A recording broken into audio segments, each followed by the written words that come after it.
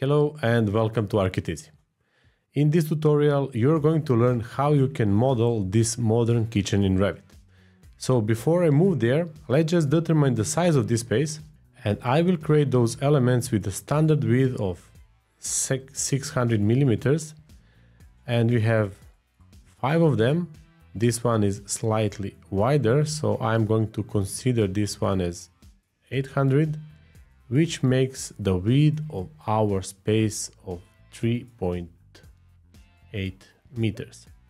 Regarding the heights, I will consider that this element is, let's say, around 2.1 meters, and this height of the cabinet is slightly bigger than the width, so I'm going to make it 700, which makes our height of 2.8 meters.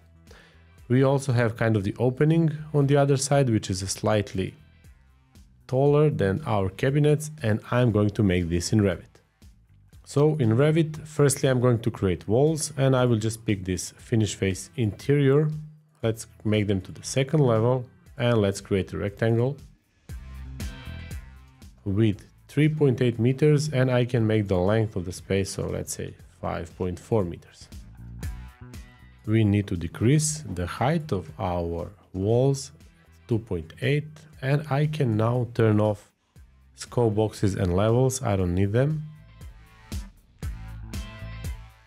So we can better see how our model look like. And let me just create our opening. So in that purpose, I'm going to use a curtain wall tool, and I'm going to make a new curtain wall type.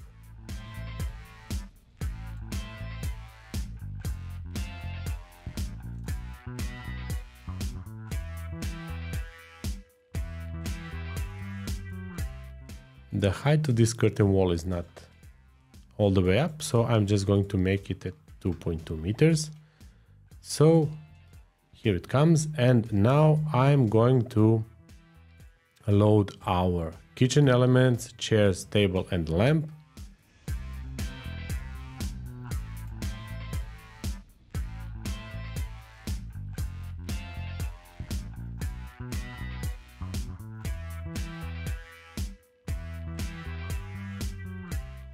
And if you would like to know how you can create those cabinets in Revit and to support our work, you can do that on our Patreon page on Mighty Networks, and you will find the link in a video description.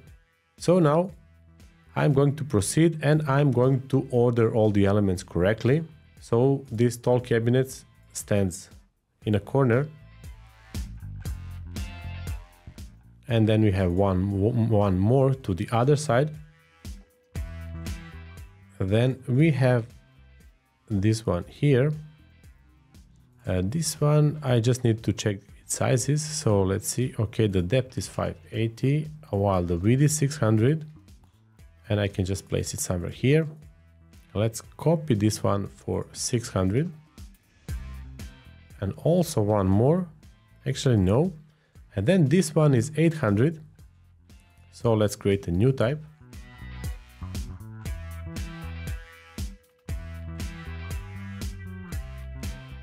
And let's see, the handles here are 200, so we can make the handles here of 200 as well. So they're all the same, you see. And we also need to place the oven and the stove, so we need also to create this smaller element. And I'm just going to explain you how you can, out of this cabinet, create that smaller one. So select it, go to edit type. And then I'm going to save as this firstly.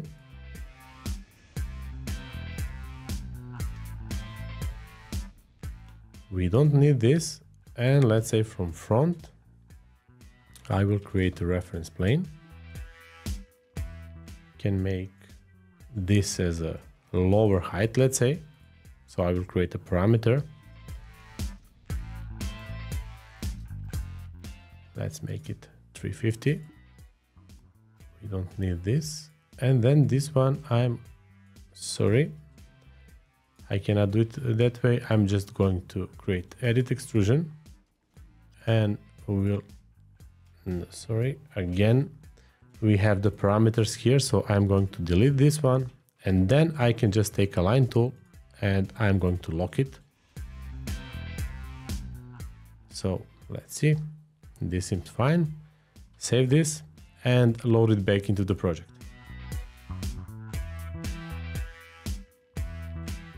And by the way, here there is something I don't like. You see that we have a bigger gap than here. So just select our family, go to edit type, and we have here panel offset. I will make 1 millimeter. So now it's super. And the same is here.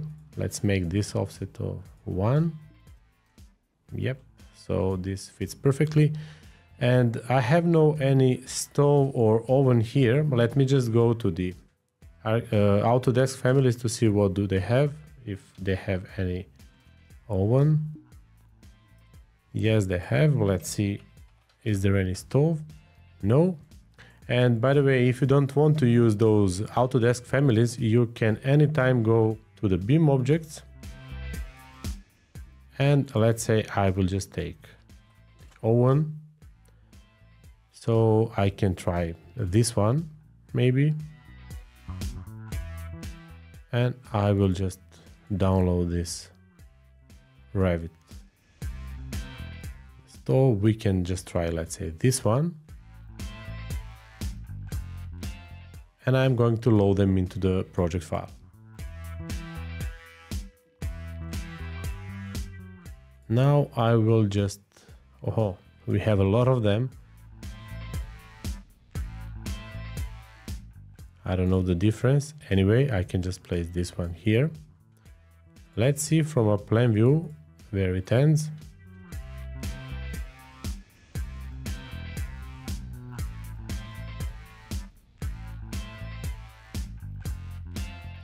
I just need to be precise when I'm moving, so this is okay. This fits well here. And just to know the exact position, I will go to the plan view and I'm going to create a section. So from a section, I'm going to elevate this. And you see here, okay, this is well, what we can do. I will just make this to be wireframe as well, so I can measure this. And this cabinet needs to go to 85. I will just make 1 millimeter distance. So select this cabinet, go to edit type and make this a lower height of 285. And yeah, that's it.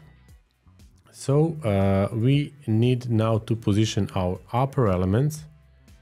So now if I just select it here and place it, we see that they go one into the other. So I will just see, okay, this is 50 millimeters and I'm just going to decrease this height on 250 instead of 200. And yes, this is good. Let's just mirror this one. And let's copy. And now this one needs to be wider. So I'm going to make this to be as a new type of 800. So the width is 800. So just move it correctly. And yes, you see how it looked like. So let's just add one more thing now. And that's how to create this part in Revit. So I will now go to the, actually I need to close those families. I will now just create a reference plane here. We'll name it as Arkiteasy 01. So from a section view, we'll create a new element and it could be the casework. Let's take extrusion tool and I will make it as a rectangle. Now just take the offset of 20 and hit the space button, so it's going to, you see, shift if it will be going inside or outside. Drag this to here And we got it. And what we have to do in Revit is just to add this sink. So for that one, I will just try some Autodesk family. Let's use something from here. And I can just try with this one. CM is a shortcut to place it. So from a section, I can just reposition it like this, and then let's place it correctly from our plan view.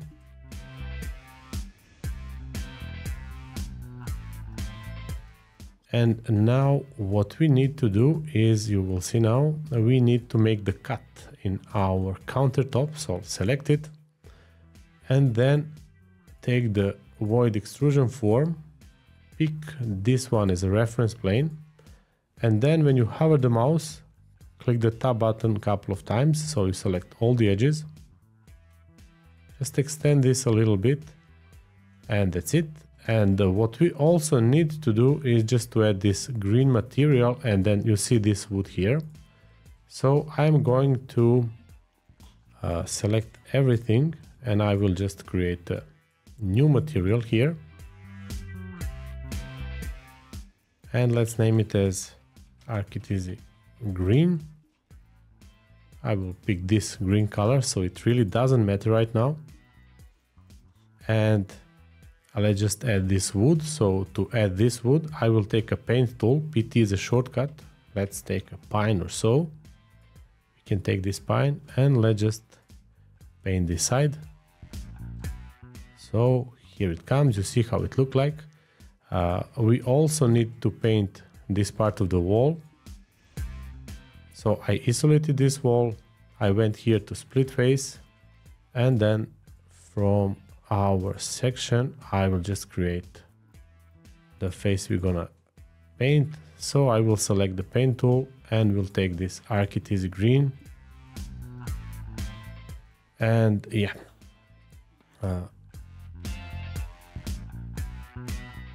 what we need to do right now is to add the floors, and you see that we have 3 different floors. So let me just create one. We'll make a new type again.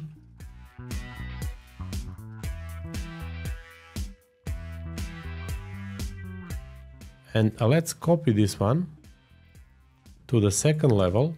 But here we're gonna rise it up for 300 actually for its thickness. And I can also in this view maybe hide those elements. So select them, go to second, right click and then hide. And I'm going to take a split face, as F is a shortcut, select this one, and okay.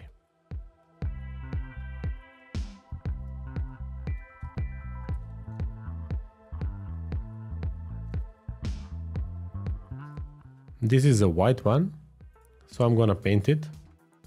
Let's take any white. Then we also need to split this one. So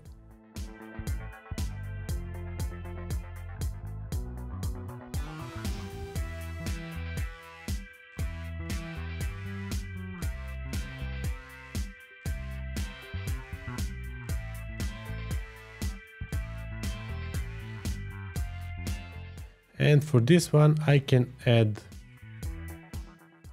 anything. It could be this concrete, so this really doesn't matter right now. And let's just take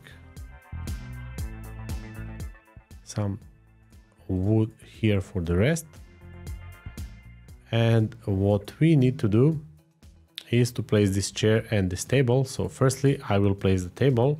CM is a shortcut, and just pick table here. I'm going to move this from midpoint to midpoint here, and then I will place chair, and I will just mirror this one. So the last thing we need to place is to add our lamp, so we cannot edit. You see, the reason is because the lamp is the ceiling based, so I'm going to create a ceiling.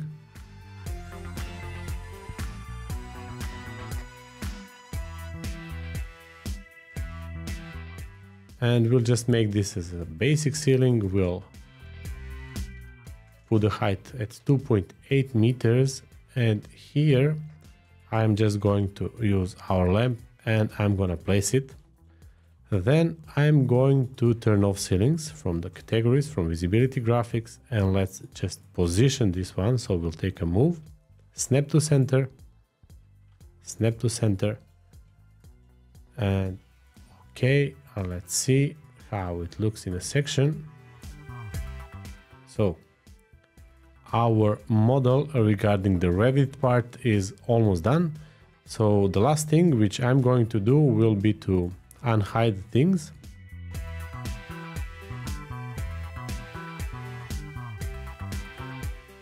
So that was it for the Revit modeling part. In next tutorial, you're going to see how you can create this picture in 3D Studio Max out of this model. So what we are going to do is to import our Revit model into 3D Studio Max and with the Corona render to create this image.